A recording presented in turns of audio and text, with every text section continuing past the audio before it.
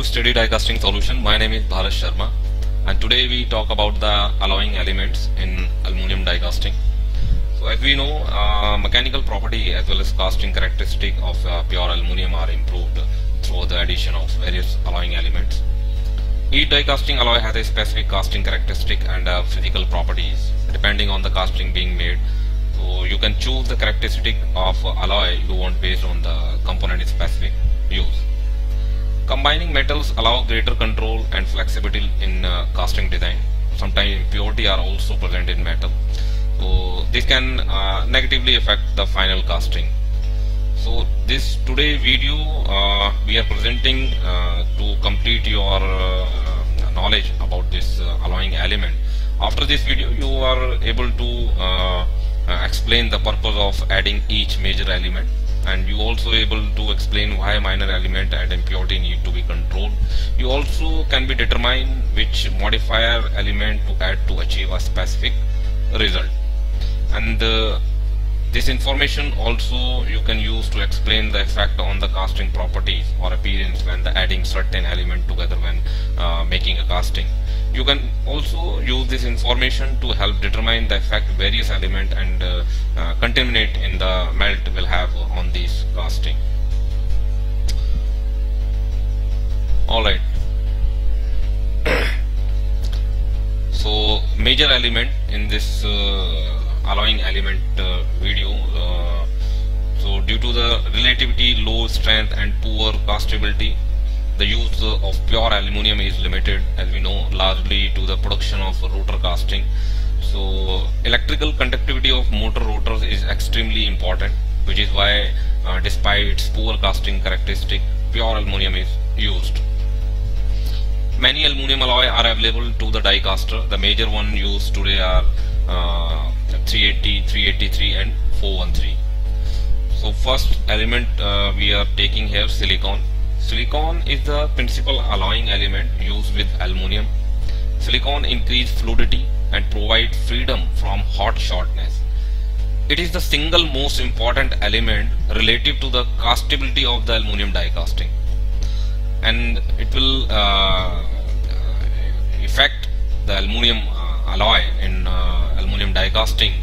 Like silicon reduce external shrinkage, silicon improve pressure tightness, silicon improve dimension stability, and on the other hand, binary silicon aluminum alloy processes like excellent corrosion resistance, high thermal conductivity, good electrical conductivity, low thermal expansivity, slightly poor machining characteristic than aluminum silicon copper and binary aluminum magnesium alloy.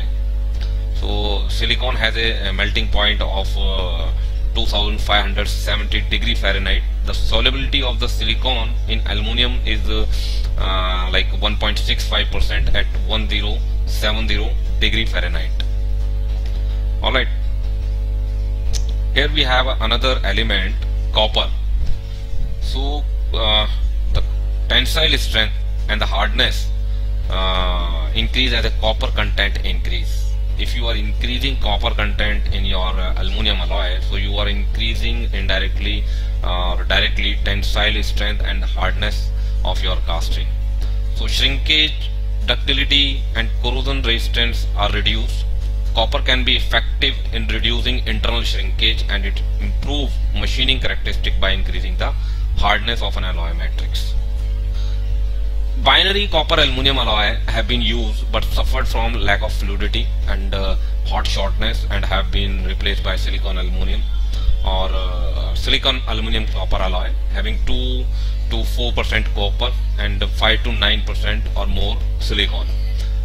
These type of alloy have a superior casting qualities. The melting point of a copper in aluminum is 1980 degree Fahrenheit, which is less than silicon.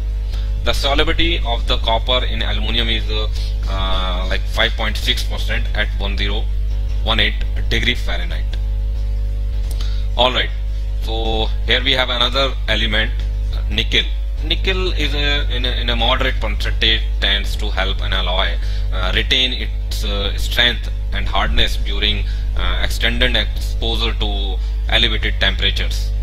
The melting point of nickel is 2646 degree Fahrenheit, which is greater than silicon melting point, and as well as copper melting point. The solubility of the nickel in aluminium is 5.7% at 1184 degree Fahrenheit.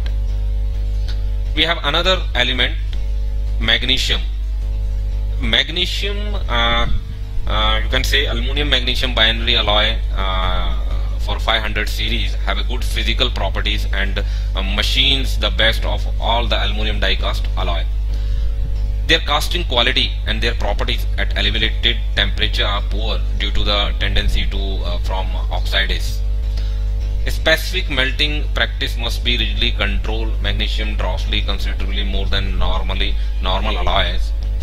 Magnesium in the LSI-Cu alloy or aluminum copper alloy improve hardness and tensile property with as little as 30% addition of magnesium. The casting machinability also improve with as little as 0.3% magnesium. And the melting point of magnesium is 1200 degree Fahrenheit. The solubility of the magnesium in aluminum is like 1.85% at 1103 degree Fahrenheit. Alright, so we have another alloying element, which is iron. Iron is a natural low level impurity in aluminum, and its alloy due to its association with the element in bauxite or ore, and the solvent action of aluminum on melting tools and the accessories with which it comes in contact. The addition of other element, particularly silicon, has a tendency to increase the iron content too, because iron is an impurity in a most ingredient. Iron is present in the form of complex constitute in combination with aluminum and silicon, and under some condition also in combination with chromium, magnesium or copper. Although considered an impurity in alloy for other casting processes, it performs a useful function in die casting alloys. A small percentage increase the strength and the hardness of certain alloys and also reduce the tendency for hot shortness. The size and the shape of the iron constitute governs the amount of iron that can be tolerated in alloy. In general, the mechanical properties are impaired as the constitute increase in amount, size and shape. Since the form of the iron constitute is a function of the cooling rate, the method of casting plays an important part in determining the iron limit of certain alloys. Rapid chilling tends to keep the size to a minimum. Therefore, alloy cast metal cast usually permit higher amount of iron to be present than those cast in sand. The form of the iron constitute is altered favorable by presence of manganese in die casting. Iron content as high as 2% are permissible according to the some aluminum alloy specification, but at the level will generally cause a decrease in properties and poor machinability. In cold chamber machine, high pressure die casting, the normal specification of 1.3 maximum still allow more iron than is necessary. Iron content of 1% is most desirable. In fact, the range of 0.9 to 1.1 or 1.2% may be considered the optimum. Iron below 0.8% may cause welding or soldering of the alloy to the surface of the die. 518 and 443 is like alloy which has less than 0.8% iron. These alloy contains 8% magnesium and 5% silicon respectively, have a greater tendency to solder to die if iron is not kept above 1%. Iron form slug with chromium and manganese if not controlled. This will cause hard spot and poor machinability. The melting point of iron is 2300 degree Fahrenheit. The solubility of iron in aluminum is 2% at 1211 degree Fahrenheit.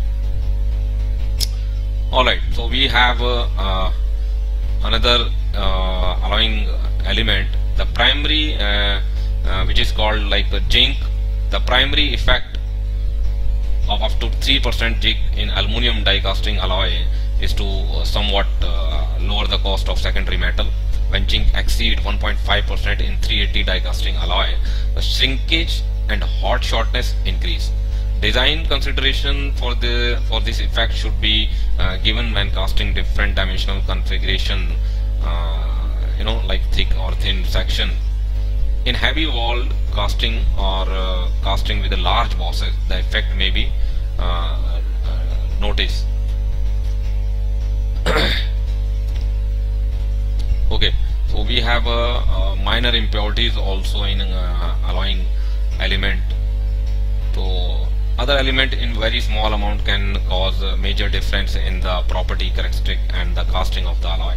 Some of these elements are considered impurities and their addition to alloy should be avoided. However, some minor elements are considered to be advantageous when properly controlled, like tin, lead, right? So these elements are usually considered to be impurities. Tin reduce strength at elevated temperature and increase hot shortness if allowed to exceed 0.1%. So tin over 0.1% may be the cause of hot cracking of the casting during ejection. It can reduce the corrosion resistance. On the other hand, lead should also be controlled to 0.1 maximum. They too may reduce corrosion resistance and hot strength. However, they are specifically added to some cast and wrought aluminum alloy in amount 0.5% each to provide free machining characteristic. Alright, so we have another impurity like manganese. Manganese increase strength and ductility of aluminum alloy in small addition by combining with iron to change the microstructural constituent from needle-like two plates or one resembling Chinese script. It must be controlled, however, because together with chromium, it is a main catalyst in the formation of sludge in combination with iron in aluminum die casting alloy. Manganese imparts some minor improvements to strength and corrosion resistance in aluminum and magnesium die casting alloy.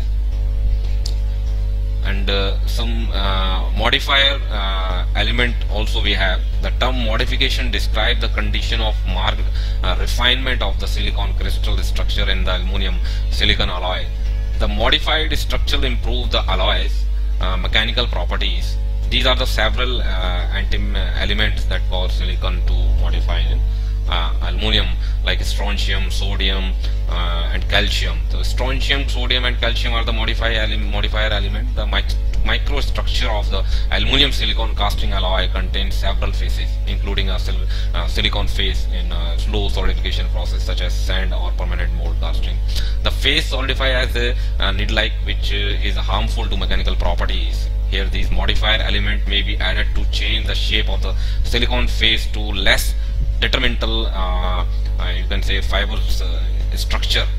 The die cast process, however, achieves such fast solidification of metal that the silicon phase does not have a sharp needle-like structure.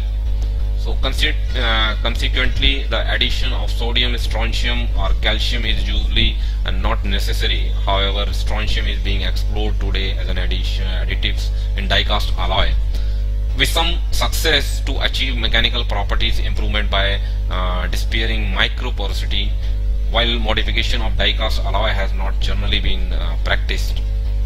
Recent development and increasing quality requirement are suggesting that treatment with strontium modifier can have a beneficial effect on improved strength and properties and reduce porosity. Recent studies also suggest that increasing strontium can reduce soldering tendency and thereby lessen to the need for iron in the regard. Another modifier we have phosphorus. Phosphorus is used to refine hyperethetic alloy, those containing silicon in excess of 12.6% phosphorus combined with aluminum to form AIP, which nucleates primary silicon particles. Depending on the casting size and application, phosphorus refinement may or may not be necessary for 390 alloy being die cast. The topic should be reviewed with the die caster metal supplier to determine if ingot production or die casting production require a phosphorus addition. Another modifier we have titanium and boron. So titanium and boron addition are not usually necessary for die casting aluminum alloy, but do give definite benefit for low pressure and permanent mold casting. Titanium and boron are grain refiner. They can improve strength and elongation and tend to reduce shrinkage. However, the fast solidification process of die casting create an initially fine grain size itself. So titanium may lose its grain refine effect on remelting or during prolonged holding periods. Titanium and boron combined will retain the grain refine effect for longer holding periods. They are usually used in 5:1 ratio of titanium to boron. As in case with all alloying element, the percent and combination thereof have a considerable effect in all properties mentioned. Alright, so if we summarize this video, so there are several major elements that can be added to aluminum. These are added to impart characteristics to casting that it would not have if only aluminum was used. Minor element and impurity can already be present or be added to aluminum in excess. They will affect the castability of the metal. Modifier element are sometimes added in small amount to improve the property of the metal. So, thank you very much, and keep learning till death.